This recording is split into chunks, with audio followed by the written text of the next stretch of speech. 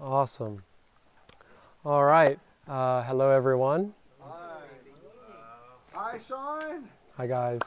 The title of this presentation is "The Lion is the Lamb: Revisiting Revelation's Holy Wars." This is a topic that I found very interesting, and I think it'll be important for us, especially as time continues to go. My last presentation, I talked about the suffering of the innocent, how that is Christ and Him crucified. And today we're going to dig a little bit more into that, but how it relates to us as Christians as well. Not only for what we can do for others, but how this truth can encourage us when times will get rough down the path. So with that being said, let's say a word of prayer, and then we'll get into it.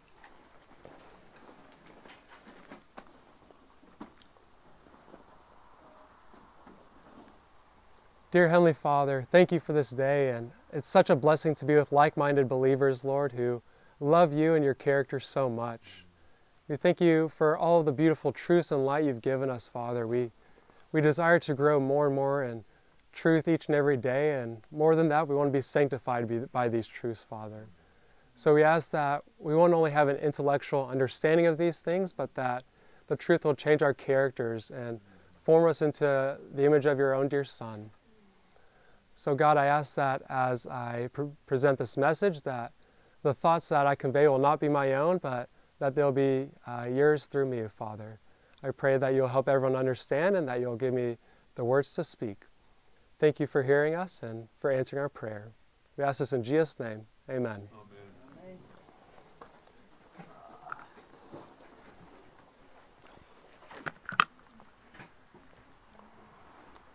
Okay.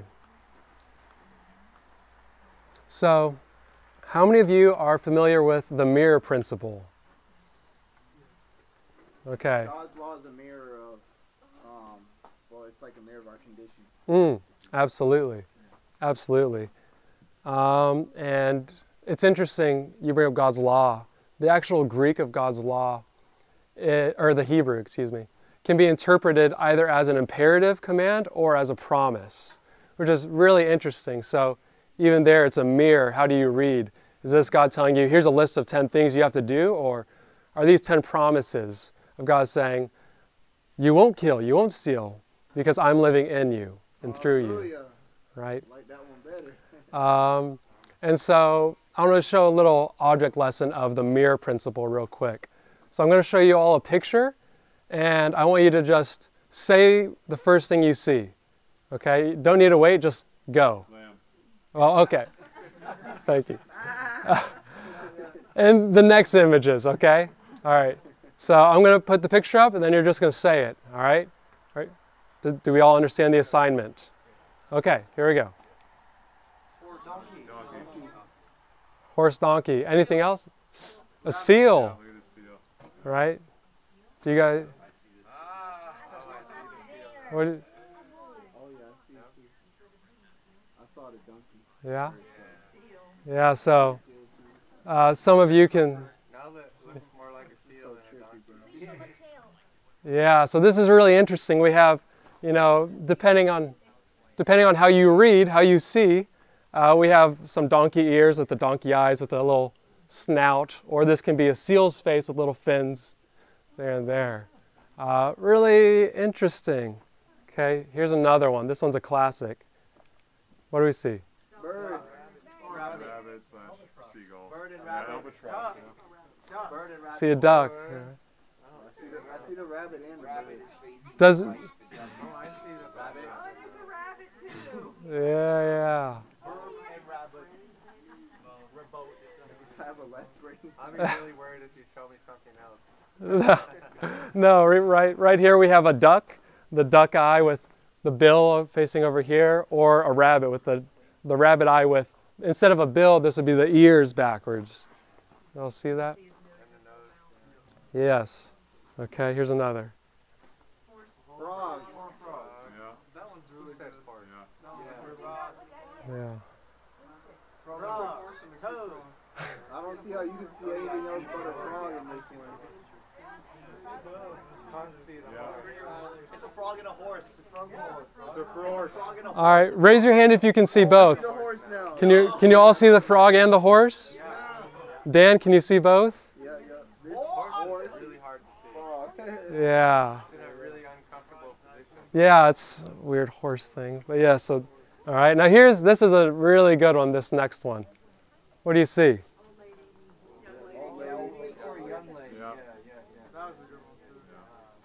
All right. Do you all see both? An old lady and a young lady.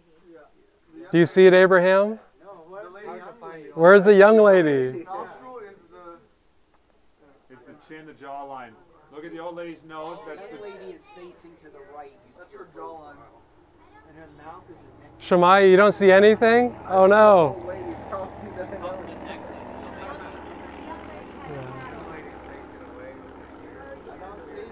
Show Abraham. Yeah, okay. Okay. So raise your hand if you don't see both images. It's okay. Okay. Yep. Yep. I only see the young It lady. takes a while. Okay. So you only see the young lady. Can you come point it out to Abraham? Just what this looks like. All right. So this is her lower jaw, and this is her nose, and she's looking away, her ear, and a necklace. Still not. And this is like a feather out her hat, like the peacock feathers they used to wear. And then the white thing's like This is like the This is hardest her one. black. This is the hard one. She's looking like this. This is her jawline. So look at me, like look at me. here. Watch this, Abraham. Look at right here. Look at that. That's the. That's her ear. This is the most interactive presentation I've ever seen. Her eyelash. Wow. It takes us. Okay. Okay. So this. Okay, show us the old lady. Oh, so you don't see the old lady? Here, Abraham. Come show Sean the old lady. The old lady, there's her robe or whatever, and her head cover, and the hair, the eyes, both eyes, the big nose, the mouth, chin. If you stand back, that's all I can see. I see it. That's all I see is the old lady, bro. I see an old lady. You know, for a second I thought that was like a crow. I see her eyes now. Yeah. Sean, can you see the old lady now? I see just the eyes. The young lady looks very much more like normal dimensions. The old lady's like really Distorted. Yeah. Distorted. Yeah. Kind of very crooked. Big piercing nose. Just wait till you see the other lady. Okay. So The old see what lady we with like. the skinny head. yeah, you see that? Or what's important. Yeah. It's kind of weird, huh? Do you see the young lady, Jonah? Yeah, of course. Okay, you see them both. Cool. Jonah sees the young lady. Okay. So this is the predicament we're in as a ministry, right? We see things one way, people see things another way, and we're both trying to show each other the true picture, right? It's really interesting. Were you trying to bring up Rorschach? I was just about to mention, yeah, so psychologists have this test called Rorschach tests, which is otherwise known as ink blot tests. They'll basically get paper with put ink blots on it in a certain pattern or way, and they'll show it to a patient, and whatever, they just say the first things that come to mind that they see. It's very ambiguous. And what these images I've showed you, they're called ambiguous images. If you want to have a fun time on the internet, look up ambiguous images. You can find a lot of these, very fun. But yes, Rorschach tests. Psychologists will use these and people will look at it, and some people will see like birds, or someone will see like demons, or it just depends. And really, it's all just a projection of what's in their mind already. It can be anything. So basically, yeah, that's how the Bible is a lot of times. Not that it can be just anything we want it to be, but that there's two ways of seeing it, an old covenant and a new covenant experience. So a lot more could be said about that, but this is... Are those ambiguous images designs to have basically something you would see, either something that would be good or pure or happy, and then the opposite, the inverse, would be sad or dark or depressing? Not the ambiguous images necessarily. You mean like the Rorschach tests? Yeah, which are ambiguous images. True. They're not supposed to be anything. Yeah, it's Oh, okay. yeah, it's just random. And so there is a fascinating ambiguous image I've seen, which what it is, it's like a vase, and it has, this one is very interesting. It's inappropriate for children. It has adults, when we look at it, we see two people in an intimate relationship, right? It's not detailed, it's just that. But when children see it, all they can see are dolphins. The children can only see dolphins because they've never been exposed. Their minds haven't been corrupted. They've done studies. They just can't even find the people at all. And the people, us adults who've had our minds so perverted, we can only see the people. We can't find the dolphins. That's how the Bible is a lot of times. And so with that introduction, and another fun thing is ambiguous sounds. Have you guys heard like the Laurel or Yanny thing before? Right? There's certain sounds which have both high and low frequencies together. Certain ears pick up certain sounds. It's a whole thing. Very fascinating. But with this in mind, we're going to look a little bit at Revelation, the book of Revelation tonight, which a lot of us in our ministry, we think God is non-violent. But when we talk to people about this idea, what do they usually bring up? What are their arguments in Scripture from usually? Old Testament, where God says, go kill the people, and then you'll inherit the land, and I'll go with you, and you'll be victorious in battle. Exactly, exactly. But how about the New Testament? You. Yep. Second coming of Christ. Yep. Yeah, and one of the most common is. Exactly. One of the biggest ones is the book of Revelation. And it is a huge mirror. It is one of the biggest mirrors that exists. And we aren't going to look at every detail of it, but I want to bring out a few things that we haven't talked about as much. But does anyone recognize this? Raise your hand if you know what these books are. Does anyone know? Yeah, this is like that series of like the Rapture and stuff like that. Yeah.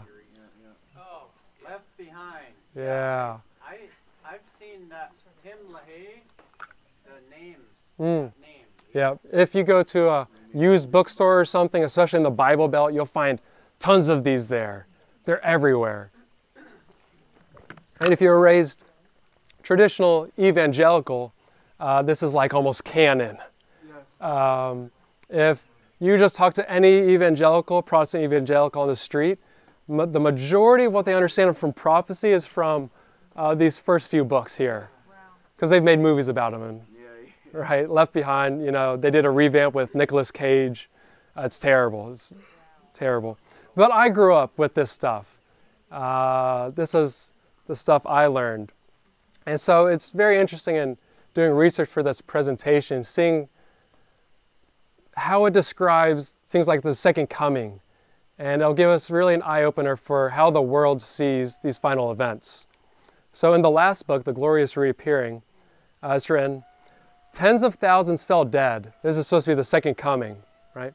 Simply dropping where they stood. Their bodies ripped open, blood pooling in great masses. Tens of thousands grabbed their heads or their chests, fell to their knees and writhed as they were invisibly sliced asunder. Their inwards and entrails gushed to the desert floor, their blood pooling and rising in the unforgiving brightness of the glory of Christ. Their flesh dissolved, their eyes melted, and their tongues disintegrated. Is this almost like they're almost like speaking in prophetic authority? In their perspective and to the people? Not necessarily. This is just a fictionalized telling of how they see these end events. Pretty much. So this is how the majority of the world teach these final events. And I hate it. I think it's terrible. But is any wonder why non-believers don't like Christianity? Right? And so it's interesting how non-believers throughout history have looked at the book of Revelation as well. So Nietzsche, right, he called Revelation the most obscene of all the written outbursts, which has revenge on its conscience. That's how he saw it, right? God has revenge on his conscience. Carl Jung, the psychologist, he called it a veritable orgy of hatred, wrath, vindictiveness, and blind destructive fury that revels in fantastic images of terror that breaks out and with blood and fire overwhelms a world which Christ had just endeavored to restore to the original state of innocence and loving communion with God. Interesting. But at the same time, not only non-believers had this view of Revelation, but also even Christians, right? Protestant reformers. Martin Luther, he said, I miss more than one thing in this book, and it makes me consider it to be neither apostolic nor prophetic. For me, this is reason enough not to think highly of it. Christ is neither taught nor known in it. The book of Revelation. Yes. Luther, even Zwingli, and Calvin, they also rejected Revelation as canonical. But do you blame them for some of these things, seeing the scriptures in this way? They didn't have some of the understanding and truth that God has revealed to us. We wouldn't either if we were left to our own private interpretation. Yeah, exactly. Yeah, so we shouldn't judge or condemn them because that's, yeah. Yeah, but we wouldn't put down an entire book of the Bible just because we couldn't understand it. Yeah. When I first asked Christ into my heart, I read the Bible cover to cover for 2 years, Mm. and there was only one book of the Bible I didn't understand at all. Mm. I didn't assume it because there was a problem with the book. It's possible too, like Luther, when in his life did he say this at the end, middle? Yeah, it's, I don't know. His views could have changed. It was 1982. Well, no, that was just, yeah. Yeah, no. Right. But so why do a lot of people see Revelation as super violent? Fire. It looks like it's violent, right? Torment, crisis, whatever. Brimstone. Yes. And so as we're going to see, we're going to look at, I'm just going to touch the surface. Yeah, Steve. I think maybe that's some of the miracles because they wanted God to take vengeance on our enemies, Yeah, on the ones who've done us wrong, who've done things to us. absolutely. Yeah, so the way we interpret Revelation, it can oftentimes tell us not only a lot about God, but a lot about ourselves, right?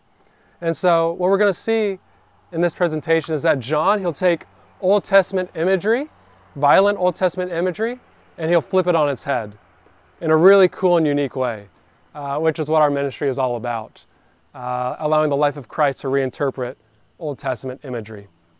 So specifically, we're going to look at the topic of holy war in Revelation. This is all throughout Revelation and all of these passages. You have the idea of war, all sorts of stuff. And the question we need to ask first is, how does Satan make war? In the book of Revelation we read, and when they, the two witnesses, shall have finished their testimony, the beast that ascendeth out of the bottomless pit shall make war against them, and shall overcome them, and what? Kill them. Violence and force. Exactly. Here we see, and in her, Babylon, was found the blood of prophets and of saints, and of all that were slain upon the earth. The word slain means literally slaughter, or to kill by violence. This is Satan's method that he used all throughout history. You look from Babylon to Medo-Persia, Greece, Rome, the papacy, all this violence. Well, actually, yeah, what happened when the violence stopped working? Compromise, deception, right? The other methods used by Satan is deception and misrepresentation. And we get a very powerful illustration of this in Revelation 13 with the first beast, right? Which we understand to be the papacy. We have literature in there going into all of this if this idea is unfamiliar to some of you, right? But so this first beast is described as a beast. Christ is likewise described as a beast, as a lamb. The papacy is described as coming up out of the water. Christ, at his baptism, he came up out of the water. The beast looked like the one before him, which was the dragon. Both have 7 heads, right? Christ looks like the one that came before him, his Father. Both of them have horns. Both of them have crowns. And both of them have a name written on them. One, the name of blasphemy, and another, the name of his Father. Right? Also, one is described as looking like a leopard, bear, and a lion. And in Hosea, Christ is also described as looking like a leopard, bear, and a lion. Both had power, throne, and authority. Both were wounded to death. Both had their deadly wound healed. All the world wondered after them. And they both continued for 3.5 years. Right? Credit to Daniel Mesa for this insight. Yeah, it's really cool. But, so here we see the idea of misrepresentation and deception. This is what the papacy does, right? This is how it blasphemes God or slanders God. His name, his character to the world. It says, God is like us. God makes laws and decrees, and he kills people who reject us, and we burn them alive. Right? That's what God is like. So, deception and violence and force, that's in Satan's arsenal. But what about Jesus? Well, according to some people on the religious right today, this is what it looks like. They say, Jesus is an ultimate fighter, warrior king with a tattoo down his leg who rides into battle against Satan, sin, and death on a trusty horse, just like every decent Western from all these guys. Right? They see Jesus as John Wayne, right? Cowboy. On his thigh written, King of Kings, Lord of Lords, so you got this, tattoo. Exactly. People use that to justify tattoos and all of these things. They say Jesus is like John Wayne in the Wild West and has to execute justice on these criminals. And got a gun on his hip. He's ready to take them down. Drinking problem. Yeah, right. They continue. If we were to see Jesus today, we would see him in glory, not in humility. We would see a Jesus who will never take a beating again, but is coming again to open a can on the unrepentant until their blood flows upon the earth like grapes, crushed in the violence of a winepress. Does Jesus change? No. Exactly. Patrick. It's interesting that they use the word glory there, and our understanding of the word glory in this message is the character. And so it's a complete misrepresentation of the character. Power. Exactly. Exactly. So this is, Christian nationalism. This is how they view Jesus. Jesus is coming to kick butt and take names, right? He's not messing around. They've turned Jesus into Arnold Schwarzenegger. We've turned Jesus into our own image. Elsewhere these same authors said, I can never worship a guy that I could beat up. Obviously he doesn't realize he is beating him up. Right? And so the main passage a lot of people look at for this view of Jesus is Revelation 19, where John saw heaven opened, and behold, a white horse. And he that sat upon him was called Faithful and True, and in righteousness he doth judge and make war. His eyes were as a flame of fire, and on his head were many crowns. And he had a name written that no man knew, but he himself. And he was clothed with a vesture dipped in blood. See the mirror there? How do you read? And his name is called the Word of God.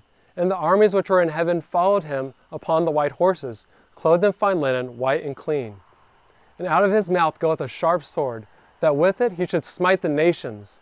And he shall rule them with a rod of iron, and he treadeth the winepress of the fierceness and wrath of Almighty God. This is a mirror, huge mirror. There's so much we can unpack in this, but I don't have time. So I do go into pretty much each aspect of this in the book I'm working on, Forbidden Fruit. A lot of it will be especially in footnotes when referencing these things, but I want to look at the robe dipped in blood. The robe dipped in blood. This is a huge mirror because just like those pictures earlier, when we see this mental image, what do we see? Whose blood is it? The blood of his enemies. The blood of the Lamb. Yeah, which is it? The blood of his enemies that he slayed and just crushed? No. It's his blood. Because he was martyred. Exactly. Everyone in heaven that is martyred will have Yes. red on the bottom of their robe. Oh, I love that. That's a great connection. How Ellen White says that in heaven, those who are martyred will have, what is it, a little fringe or tassel? Yeah, a red border. A red border. Yeah, showing that they had been martyrs. So yes, we see that these, the 10 horns, make war with the Lamb, and the Lamb, which previously is the slain Lamb, shall overcome them. So the one that overcomes them is the slain Lamb, right? For he is Lord of lords and King of kings, and they that are with him are called and chosen and faithful. Christ's robes are dipped in his own blood, because he's the Lamb. And he is covered with the blood even before the war begins. Sharina. Shemaiah just mentioned to me that it reminds her of Joseph's coat that was torn and dipped in blood. From the mouth of babes. Whose coat? Yeah. Joseph's coat of many colors. Yeah. Yeah, Shemaiah brought out, for those that couldn't hear, how the parallel with Joseph, who his brothers persecuted him and took his robe and dipped it in blood. Interesting. To deceive, yes. That's a deep thought. Yeah, we could go study that for a while. And so, how does Christ win the war? Is it by violence? What is the key to winning the war? Yeah, but how did Christ win the war for us? He laid down his life. He laid down his life. He died, right? Because the cross exposes Satan as a liar he is, and it reveals God for the lover he is. You mentioned Arnold Schwarzenegger earlier. That's who people, just that type of image. And I remember years ago, I watched this movie called Universal Soldier, where he was a star and he was this powerful soldier. And he actually was nailed to a cross. Really? And he pulls the nails out of the cross and takes himself down. And at that, I walked out of the theater because I'm like, this is blasphemous. Because Jesus couldn't save us. He couldn't save himself and save us. Yeah. He saves the world by pulling himself off of a cross. Just wow. It's a blasphemy that Satan is pushing through Hollywood. And that's just the blatant things that we can see clearly. Imagine how much subliminal things have filled our minds with that. And so Christ doesn't win the war with violence, but by being the victim of violence. That's how the war is won, through the cross of Christ. So what about the sword from his mouth?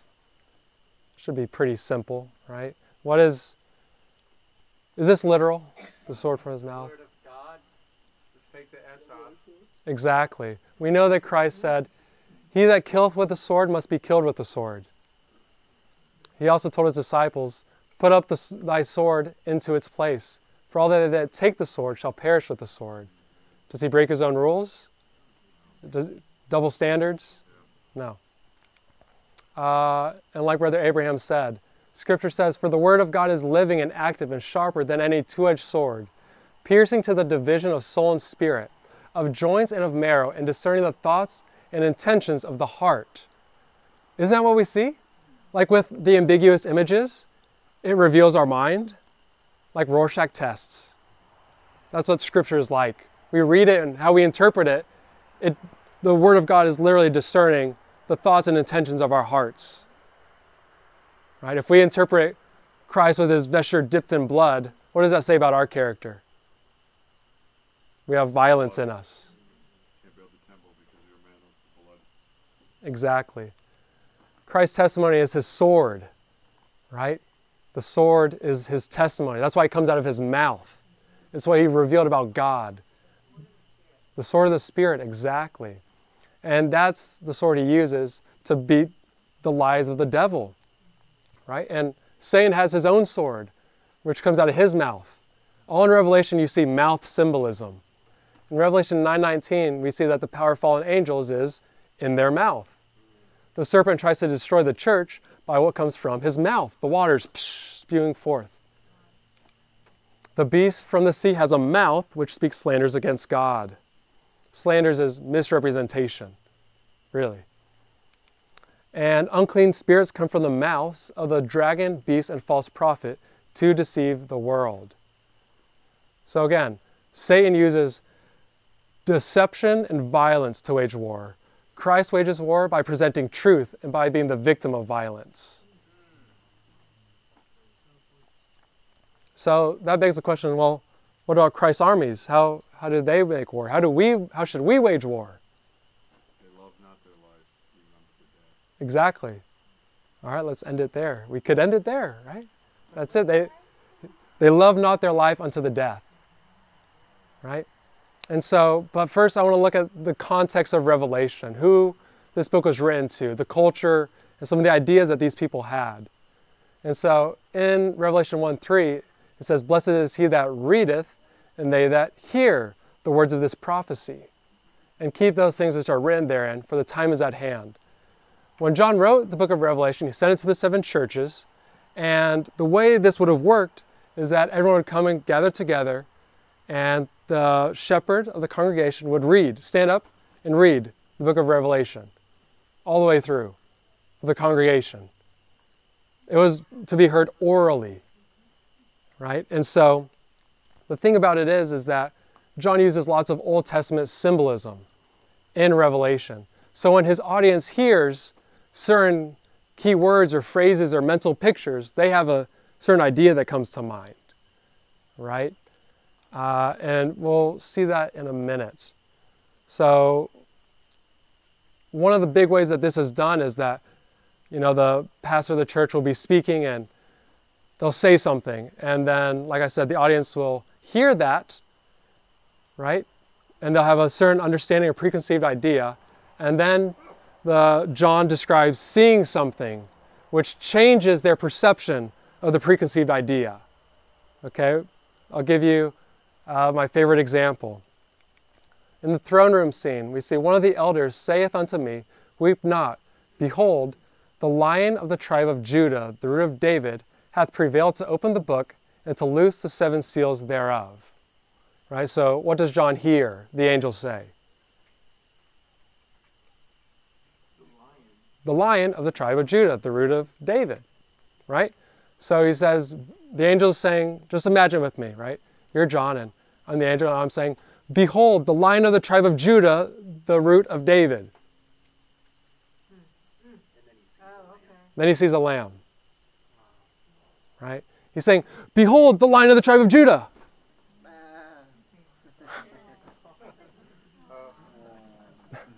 Me and my wife recently for our anniversary, we went to an animal encounter where we got to hold like a 3-day-old baby lamb and feed it, and it was awesome. And many other animals given that as well. Very many. And this is a little video of me petting a little lamb. Right? Right? So this is our Savior, right? John heard the lion, but he saw the lamb. That's the thing. The lion is the lamb. And what's really interesting is that the connotation that the phrase, "the Lion of the tribe of Judah, the root of David," what that meant to people in the early church. Right? What did they think when they heard this? This is really fascinating. So Richard Bauckham, a Bible scholar, he says, "He hears that the Lion of the tribe of Judah, the root of David, has conquered. The 2 messianic titles evoke a strongly militaristic and nationalistic image of the Messiah of David as conqueror of the nations, destroying the enemies of God's people." That was in the mind of Israel, right? The Lion of the tribe of Judah.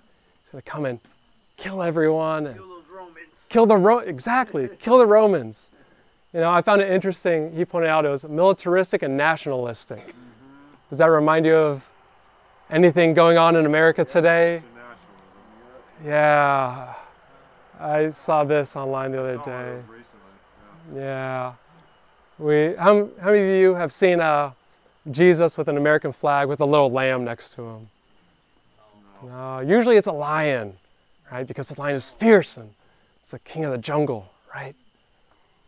That's the idea that we get.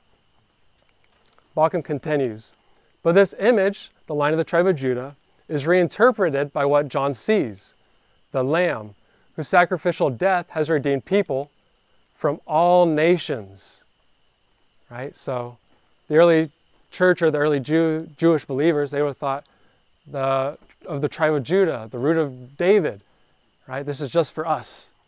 Right? Just for us. But then John sees, no, this is for all people. All people. By juxtaposing the two contrasting images, John has forged a new symbol of conquest by sacrificial death. I love that. Conquest by sacrificial death. That's how we conquer. The Messiah has certainly won a victory, but he has done so by sacrifice and for the benefit of people from all nations. Sabrina. Just something really interesting with people's image of the lion. It exposes the carnality still remaining, in the human heart, because they're imagining a lion after the fall. They're not imagining an original lion in Eden that was a vegan. Yeah. And laid down with the lamb, right? Yeah. They're imagining the violent lion that's king of the jungle and eats all the other animals. This is only after sin. Under the dominion of sin. Yeah. Exactly, yeah.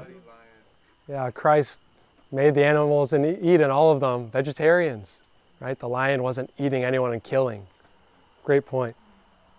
And so, heaven's end time army. So we're going to use that principle again of John hearing something, then seeing something. This happens about 4 times in Revelation that I've seen. That was the first one. Another one is towards the end where John, the angel says, behold the bride of the Lamb. And then he looks and he sees New Jerusalem. Interesting. Another one is where an angel tells John, behold the judgment of the great whore which sits upon many waters.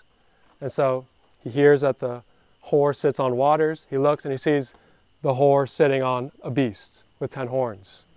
Which if you compare the imagery of the drying up of the Euphrates with the 10 horns turning on the great whore, it's the same thing. But you don't have time for that now. Read my book later. And so, heaven's end time army. This is really interesting.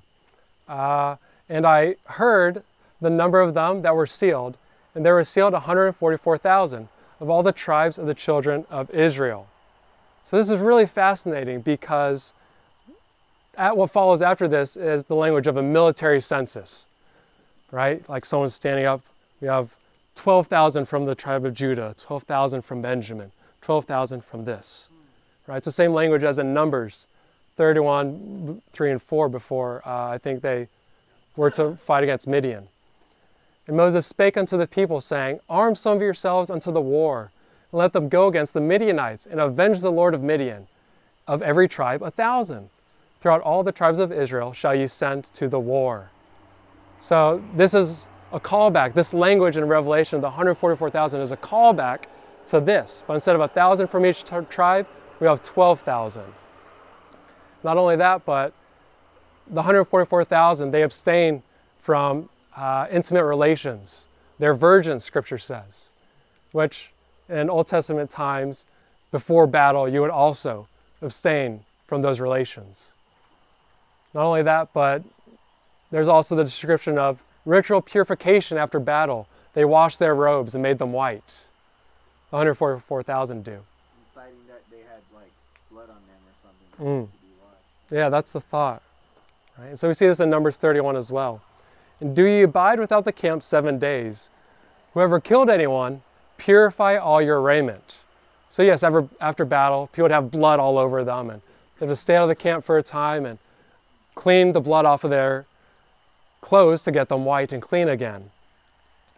But it's interesting, when John's audience hears the 144,000, they have this idea of the 144,000 being the end time people that are going to conquer with the Messiah and kill all their enemies.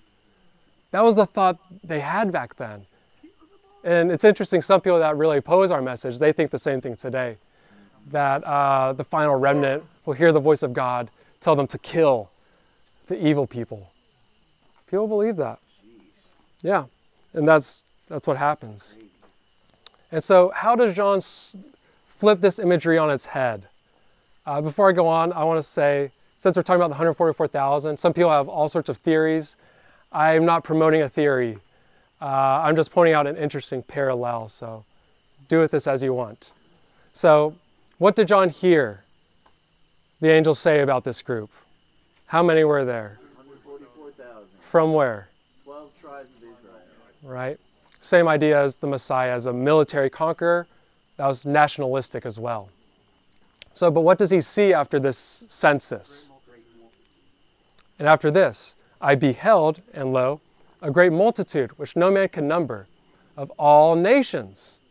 So again, just like Christ redeems from all nations, the 144,000 and great multitude are from every nation, right? It's not a Jewish thing, I don't believe. And they stood before the throne and before the Lamb, clothed with white robes and palms in their hands. And they cried with a loud voice, saying, Salvation to our God, which sitteth upon the throne, and unto the Lamb. Amen. Right? So you could see this as 144,000 being the same as the great multitude or being part of the great multitude.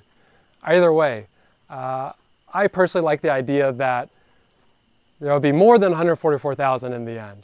I like that. I might be wrong. I like that one too. But that's okay. We don't have to debate about it. It doesn't matter.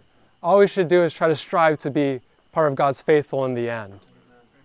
Right? So John had heard the 144,000 Hebrew soldiers. Then he sees a countless, ethnically diverse multitude of people. And so, okay, how does this group really wage war? That's a question. Well, we saw it in the previous verses. It's by worshiping the Lamb. Right? If we worship the Lamb, we'll be conformed into the image of the Lamb. If we worship the beast, we'll be conformed into the image of the beast. The Lamb is Christ and his testimony, his perfect life on earth, of what he says about God. He says, this is what God is like. If that's what we worship, we'll become like that. But if we worship the beast and how the beast portrays Christ, right, as this militaristic, nationalistic God, imperial, saying that God is like Caesar, his laws are like the decrees of Caesar and the popes, right? Then we'll become like that. And that's how the image of the beast is formed, which is a whole other topic, right? And it's cool to imagine how the early church would have thought about this too. They'd have thought, because what is going on with the early church during this time? Was everything peachy keen? No. Even in the days of fall, he said there's going to be a falling away. Even now, this mystery of iniquity doth already work. Exactly. And were there, in Asia, were there hundreds and thousands of people flocking to big, massive mega churches? No. Where were they going to church at? Homes, synagogues. Synagogues or homes, right? How would they have felt? Would they, and did the Roman Empire like them? Were they? No. The Roman Empire was killing them and trying to stamp them out and saying there's going to be none of you left. So they would have thought, yes, there's like no one, we have like nothing, and they're stomping us out. But in reality, Christ is telling them, no, there's way more than you can imagine. There's a great multitude of honest and faithful people, right? And so, how did they get their robes white? Verse 14, right? He asks who these are that came out of the, who is the great multitude that was wearing the white? And the angel says, these are they which came out of great tribulation, which have washed their robes and made them white in the blood of the Lamb. Don't catch this nuance, what John is doing here, because it's brilliant. Because in the minds of people, you need to wash, the way you wash your clothes and make them white is by washing blood off of them, getting blood off of them. Here John is saying, no, you get your clothes white by washing them with blood. Right? Which is the life of Christ. That's what it's all about. So again, in the Old Testament, soldiers made their garments white and purified them by removing blood. We make our garments white and purified by bathing in blood. It's an inverse. And it's a mirror. How do you read? We don't kill our enemies to win the battle, but we win the battle by allowing ourselves to be killed and persecuted like the Lamb, by partaking in the cross of Christ. Like we saw in my earlier presentation. When the innocent suffer at the hands of the guilty, that is Christ and Him crucified. Okay, so imagine the encouragement the early church got from this. They would have been being killed and thought that they were being torn down. But so they would have been tempted to think, man, my friends are being killed. I don't know if we're going to make it. But Christ tells them, no, you're winning the battle when you die. You aren't losing. And this is going to be important for us to remember if we follow Christ until the very end. Because in the end, Revelation 24 says, there will be those beheaded for the testimony of Jesus. 20 verse 4. Who didn't worship the beast in his image. Many will have to seal their testimony with blood.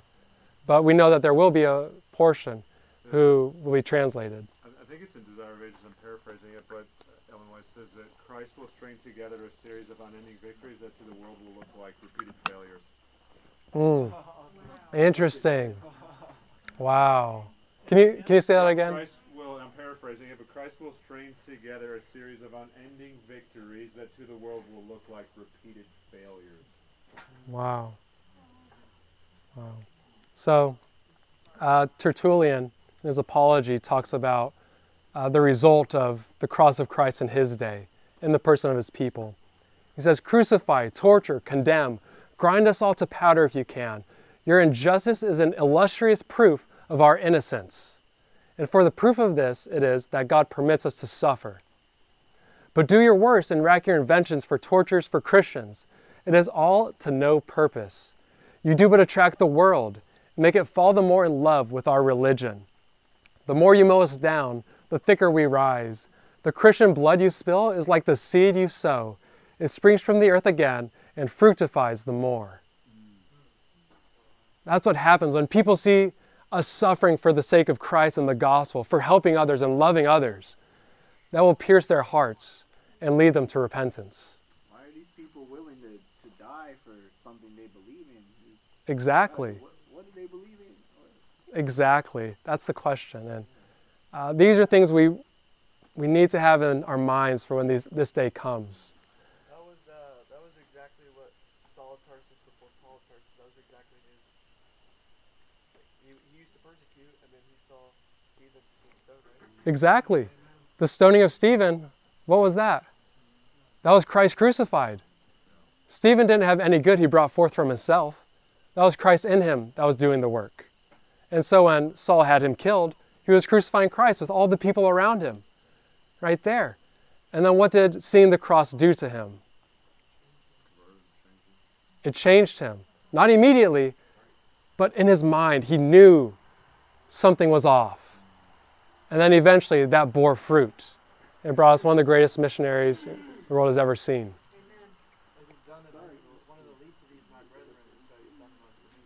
Exactly. You've done it to one of the least of these, you've done it unto me, Christ says. And so yes, we overcome Satan by the blood of the Lamb, and by the word of our testimony, and we love not our lives unto the death.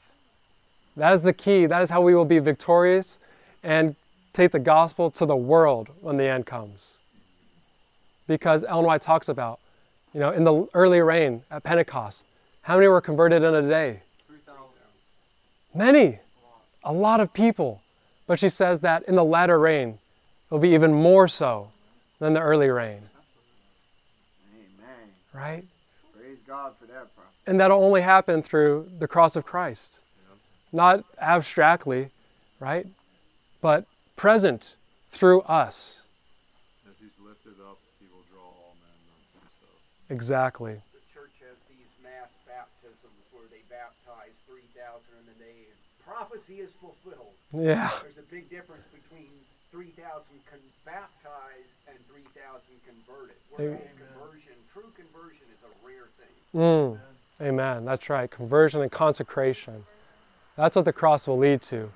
Not the theoretical, theological cross, but the practical cross of everyday life. And not only just being killed, but also just being persecuted. Because that's the cross too. Being persecuted in any degree. Even today, that's the cross. Right? So, question. What's up? When I think about the martyrdom, I've contemplated this a lot.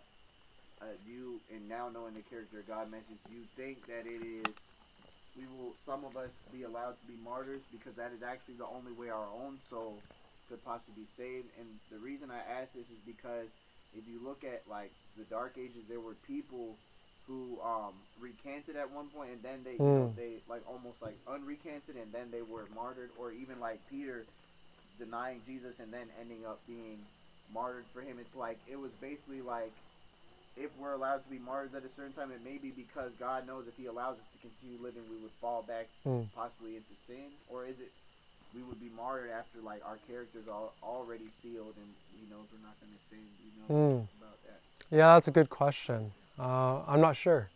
Okay. But I think your first point, I think I lean more towards that. That yes, there will be some who's haven't had enough time to grow in Christ. There will be many converts in the end, and they won't have the time to get to know God as quickly as we have, but they will love him with all their hearts. And I believe, yes, many of them will have to seal their testimony with their lives. So again, Satan's army wages war through deception and violently persecuting and killing others. Christ's army wages war with truth and by being violently persecuted. 2 Corinthians 4:8-12 says, "We are troubled on every side, yet not distressed. We are perplexed, but not in despair. Persecuted, but not forsaken. Cast down, but not destroyed. Always bearing about in the body the dying of the Lord Jesus, that the life also of Jesus might be made manifest in our body." Just as God was manifested in the body of Christ 2,000 years ago, so will God be manifested in the body of Christ in the end. The body of Christ being the church. "For we which live are always delivered unto death for Jesus' sake, that the life also of Jesus might be made manifest in our mortal flesh. So then death worketh in us, but life in you." Right? So what is this saying? This is saying that when we are suffering and being persecuted for Christ, that is a manifestation of Christ himself. And like Ben said, when Christ is lifted up, he will draw all men unto him. So death worketh in us, or we live in the face of death, but this results in eternal life for those who witness it.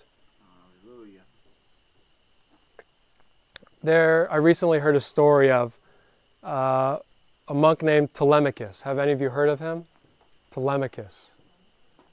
This is really interesting. Hundreds of years ago, I forget exactly when, but it was in Rome. He was a monk at first, but he felt too closed off from the world. Right? He realized, oh, I'm supposed to be in the world, but not of it. And so he went to Rome to be a witness for Christ. And at one point, he somehow ended up witnessing a gladiator fight in a Colosseum. And it hurt his soul. And he tried to stop it. He went in and stopped it. And then the audience stoned him. They killed him. Right? That was the cross of Christ. And it's interesting, because of what he did there, Emperor Heronius actually ended up being convicted by that scene. And the emperor outlawed gladiator fights from then on. Yeah, it's incredible. But that's just a small snippet of the power of the cross.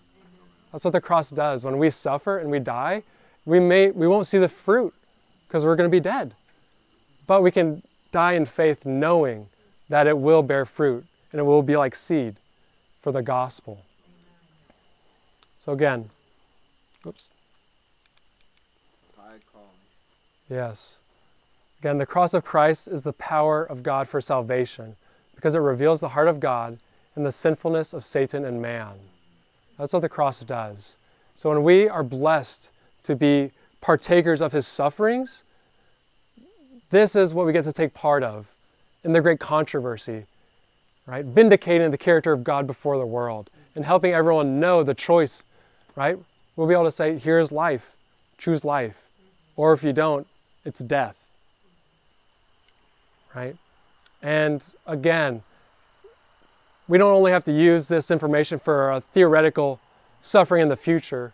This can be now, right? When we are persecuted or people hammer us with their harsh words and criticisms, we can either respond in kind and be mean back to them, or we can respond like Christ with love. It's profound and overlooked that the training and the preparation for potentially something greater, like being on the world stage and potentially having to lay down your life or not resist evil and trust that God will fight for you. It's in the home, right? Like you said, just in the home, like if, with your children or your spouse and, you're tempted to get a little bit heated. And it's just right there, like having that Christ-like character, not retaliating, not returning railing with railing or accusation, not raising the voice. Those are little steps, but they're huge. They're massive. He that is faithful with little will be faithful with much. Kurt. And we must ever remember that none of this is possible without the indwelling, the constant indwelling of the Spirit of God. Exactly. None of us will be able to stand through any of what's coming without Him. And sometimes I think we can get overwhelmed and frightened because we go into the mode of thinking, how am I going to do this? How am I going to do this? I can't do this. You're right, you can't. Yep. But there is one who can. Amen. Amen. We don't need to think about it and worry like, oh, God, how am I going to stand? How am I going to be a good martyr? No. Don't worry about that. As our days are, so shall our strength be. Amen. Take it a day at a time. Be faithful with the little that God is giving you and the little things where God is allowing you to be persecuted and where He's allowing you to suffer so that He can give you His gold, His faith, refined in the fire of these things. That's right. And so I want to encourage you all, when we suffer for the cause of Christ, don't fight back against fire with fire. Don't get into big crazy Facebook arguments, right? That's not the cross. When we fight back using the weapons of our enemies, the cross ceases to exist. There's no power of the gospel anymore. It's gone, right? And I highly recommend Danny Brown. He put together a compilation of Aidan Below's book. It's called Resist Not Evil. And it's just a compilation of practical stories of people just in everyday life. Real true historical stories. And they're really short, like some are just a few paragraphs, like a little paragraph. Short, easy. Of people being mean to others, right? Someone coming at you with heated words or arguments, and the other person not responding with evil, right? But letting it happen. And then it shows how that changed the other's life, right? In the Adventist church, or in the early years, Adventist ministers loved to debate ministers from other churches. They had this spirit of debate, and I've read, I don't know if any of you read Here and Hereafter by Uriah Smith, but he talks about some of these. It's basically any objection to any verse anybody could bring up about the state of the dead. Yeah. He's got an answer to it, but you read it and he uses these barbs and you're an idiot if you believe. I mean, this is the impression that you get. And this is why Ellen White warned our ministers to stay away from that spirit of debate. They would win the debate, but lose the soul. They would make these enemies, and try to embarrass people or make them look stupid in front of their congregations. This is why we need to avoid, like you said, these types of Facebook conversations where it really gets. I've seen it so many times, and it just hurts my heart. It's, when people that believe many of the truths that we do are using Satan's methods to try to convince other people of the truth. Exactly. I don't have the Facebook app on my phone anymore. It just fires me up seeing these things, and I know I don't need those temptations. But so I just want to encourage all of us, instead of responding to violence with violence, anger with anger, rudeness with rudeness, let's respond like Christ in love. And like Kirk said, we can only do that through Christ living in us, by resisting the devil and submitting to God. That is the key, submitting and trusting in God to have our back and to take care of us. When we hear him speak to our minds, this is the way, walk ye in it. Don't resist, just submit. That's the key. Amen. So, does anyone have any questions about any of that? And I believe we have this solemn duty, knowing these truths, that we are to, really to win our brothers and sisters, especially those who are brothers and sisters believing in Jesus Christ throughout Adventism and all other denominations, that we have to show them the love, the character of God, and then they'll be willing to hear us out, because nobody wants to hear out somebody who feels like they're judging or condemning them. We have to show them the love of the character of God, and then they'll be interested, to know the source of our love. Exactly. Amen, brother. Yeah, so that's the key. Character over controversy. Right? And so, with that being said, let's have a prayer. And it's a character over controversy, and it's a controversy over the character of God. Nice. Yeah. Mm-hmm. Well, let's pray.